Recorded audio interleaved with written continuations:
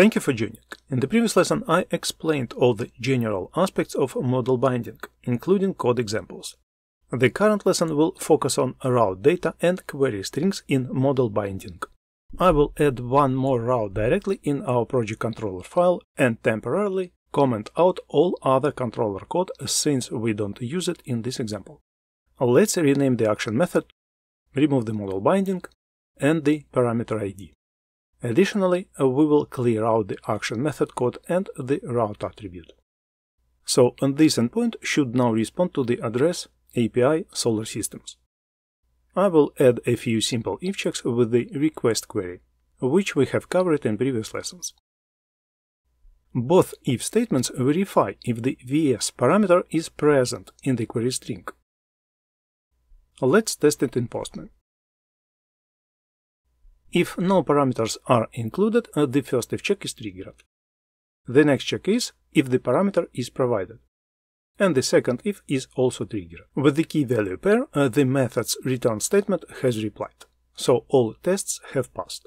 However, this code represents an old-style approach to writing such action method logic. Instead, we have a great opportunity to simplify and reduce it by simply adding a parameter to the action method. If I write a parameter here, the parameter named VS will be automatically provided to us and will be available for use within the action method logic. When a client makes an HTTP GET request to this method, they can include a query parameter named VS with an integer value in the request URL. For example, if a client makes a GET request to a URL like this, the value 55 in query string will be bound to the VS parameter, and the method can then use this value in its logic. So now, instead of writing this huge piece of code, we can simplify it by just referring to the VS parameter wherever it's required. To confirm this, let's place a breakpoint and press F5. From Postman, we need to send a request to trigger the breakpoint. In Visual Studio, if we hover over the VS parameter, we will see its value is 55. The same value we have included in the query string in Postman. So, we have received the value and the parameter is accessible. Let's amend and reduce our code. So now this code has become much cleaner and quite readable. By introducing only one parameter provided by the client making an HTTP GET request to an action method within a controller, we have significantly reduced the code quantity. I will keep the second if check with minimal amendments for your reference to signify the code quantity we had before and what we have now. Also, in case the parameter is not provided, a good approach will be to mark it as a nullable value type. Let's move further with parameters. We have two if checks, and both refer to the same parameter. I will quickly change the code.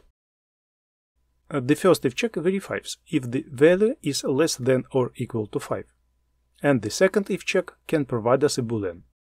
Then, using a comma, we can add an additional parameter and let's name it auth.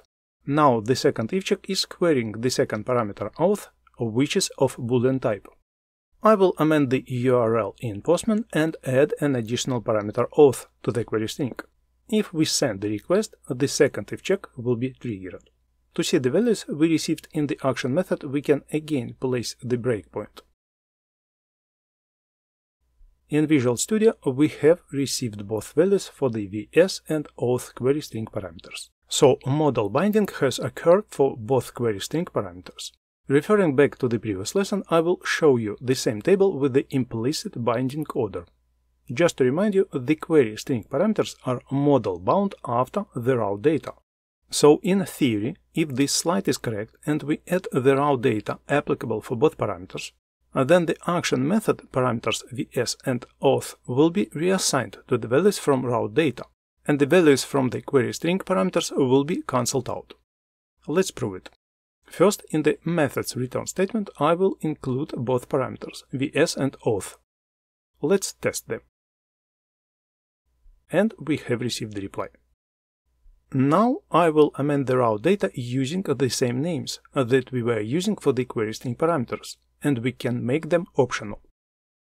Let's amend the URL string by adding both VS and auth URL segments.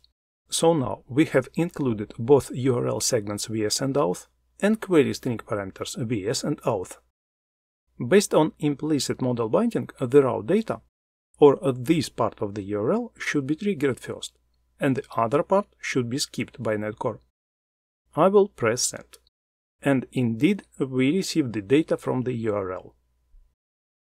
And the data from the query string is skipped. So in essence, this is the process that I have explained in this lesson. And it's what actually happens between these two default options, raw data and query string parameters. Raw data will be mapped first if values are present in the URL. Otherwise, the query string parameters are triggered instead. And only then is the action method executed. In the next lesson, we will continue with our project Planets, and we will implement a design pattern named DTO, or Data Transfer Object. We will also cover other topics related to model binding in upcoming lessons. Thanks for watching. If you have any questions or need further assistance, feel free to comment below. Don't forget to hit that like button and subscribe to our channel for more great coding content. Stay updated with the latest videos by ringing the notification bell. Happy coding!